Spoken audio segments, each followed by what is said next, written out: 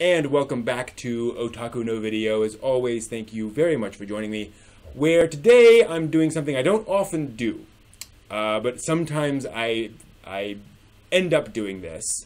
I'm going to talk about an anime series that I haven't finished watching, because I've decided to drop it. I decided to stop watching this show.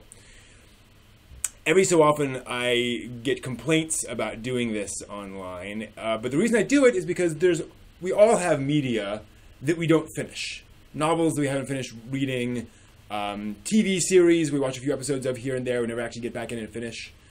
But we still have opinions about them. We still have something to say about them. And more importantly, this is not a show where I watched I watched some of it and thought, oh, that's cool, I'm planning on finishing it. This is a show that I probably will not finish. And I want to discuss that and talk about why that is. The show is called Recreators. It's an anime series in which anime characters begin appearing in real life and begin confronting their creators about their own existence and why these creations were put into these often hellish worlds and existences at the whims of us. The series quickly introduces a number of characters, you see them behind me, who have all come from various anime universes. Part of the fun of the show is seeing different styles of characters collide. So you have a sort of a shonen antagonist character, you have a serious detective character, you have a serious knight from a fantasy series, so forth and so on. You have a magical girl, and seeing just all and they all become people who all have to interact.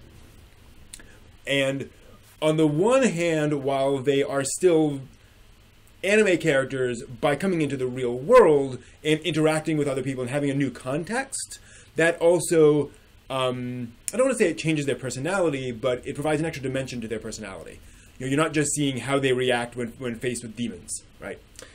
So, what's cool about Recreators is that it does deal with the sort of some of the larger identity questions around this, around the idea of being a creation and how it would feel to realize this, and some of the connotations thereof. I do like I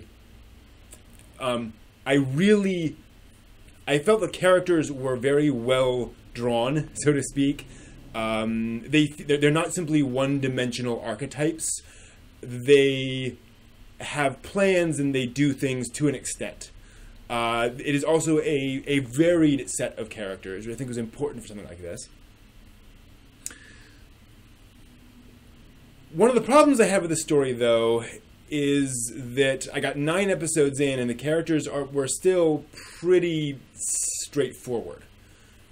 Granted, that is part of the point of the show, is that these characters are designed to be a certain thing, to serve a certain purpose. And so you put them in this new context, and they basically continue serving that purpose. They're not blind to what's going on around them, but they still have that basic personality and drive that they had before. That said, one of the problems is the lack of variety in the character personalities. There are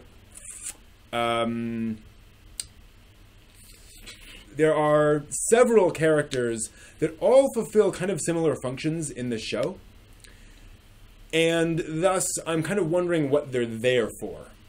Granted, again, I'm only a third of the way through a 22-episode series, well, almost halfway through. But still, I'm watching these characters, and they're just kind of there for a while. And understand, I am basing this off of comparing it to other shows which introduce a lot of characters and they quickly do a lot of things. A lot of these characters do not... the main characters in this show are generally pretty passive. They come into this world and then they just start speculating.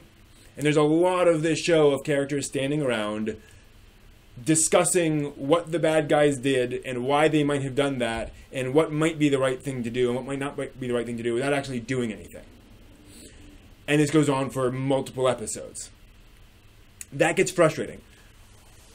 Comparing that, again, to, say, a series like Gundam, which will have a lot or a franchise like Gundam, which will have quite a few conversations of characters standing around talking, but they are interstitials between other things happening.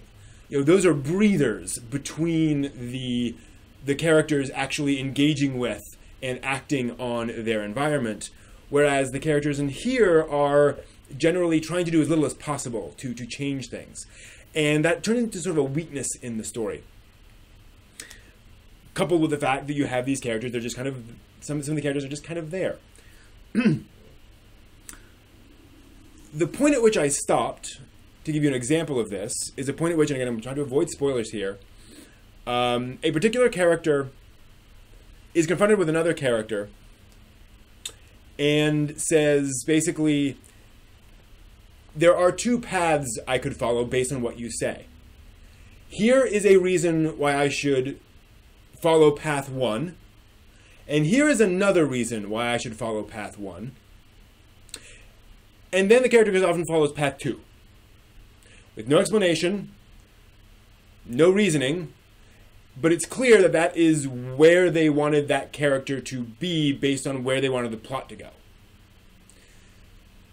And that was just intensely frustrating to me. A character just does something that is a kind of stupid.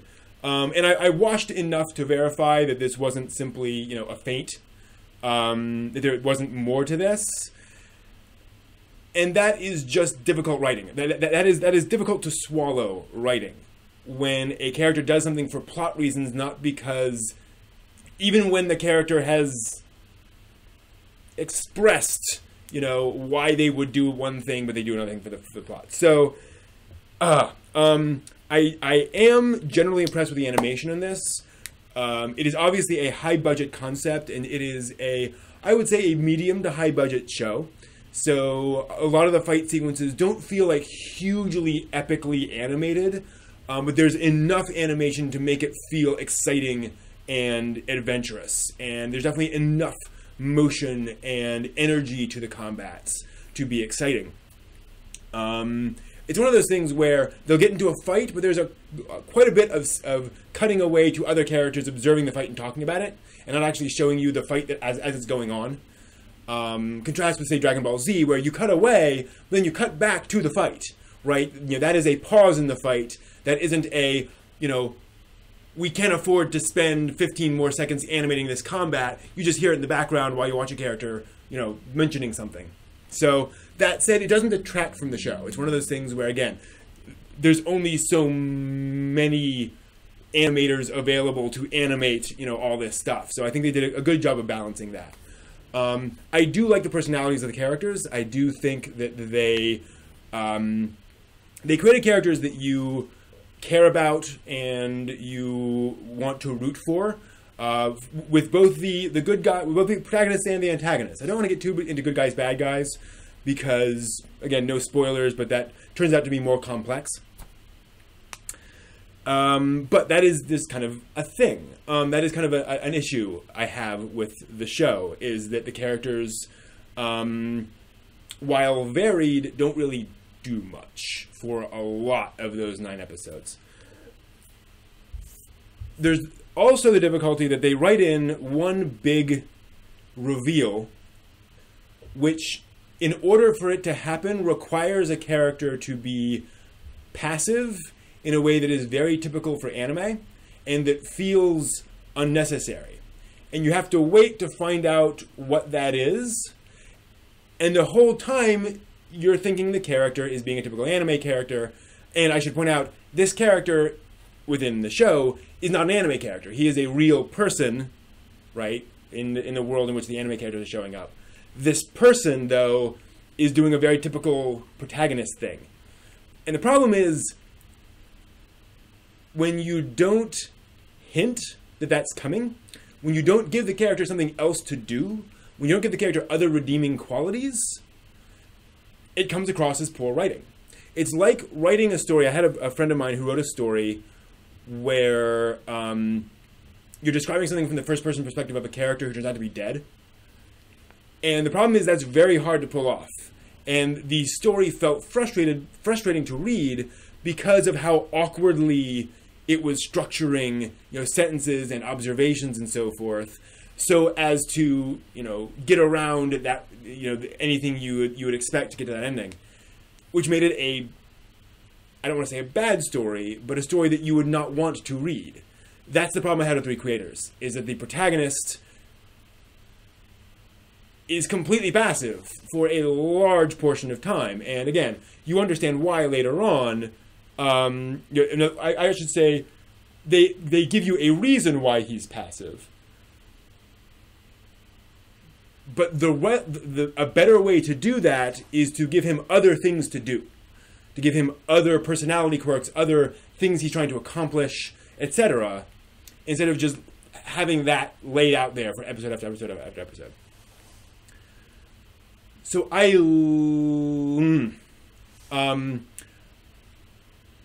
there are some things that there are some shows you like, some shows you don't like, and some shows you're just kind of neutral on. This is none of those. This is one of those shows where you like some things and others just really get to you. That's what I feel with Three Creators. There's just too many negatives for me to enjoy the positives of the show. So I'm stopping here. Props for the animation, props for the character designs. The writing does go interesting places. The writing does... characters do interesting things. There are plot twists that I won't say I didn't see coming, but I was impressed that they went there with some of the characters and some of the plot twists. So kudos in a lot of ways, but for me, it just doesn't come together. So I hope that you find this useful. And one of the reasons I do these videos is because I think this is the kind of show that will appeal to some people. That some folks aren't going to have my hang-ups over those things and are going to watch through. And I'm sure there are interesting plot things later on in the show. But it's too much for me. And again, so I hope this is helpful. Thank you for watching. And until next time, I hope you will watch more interesting anime.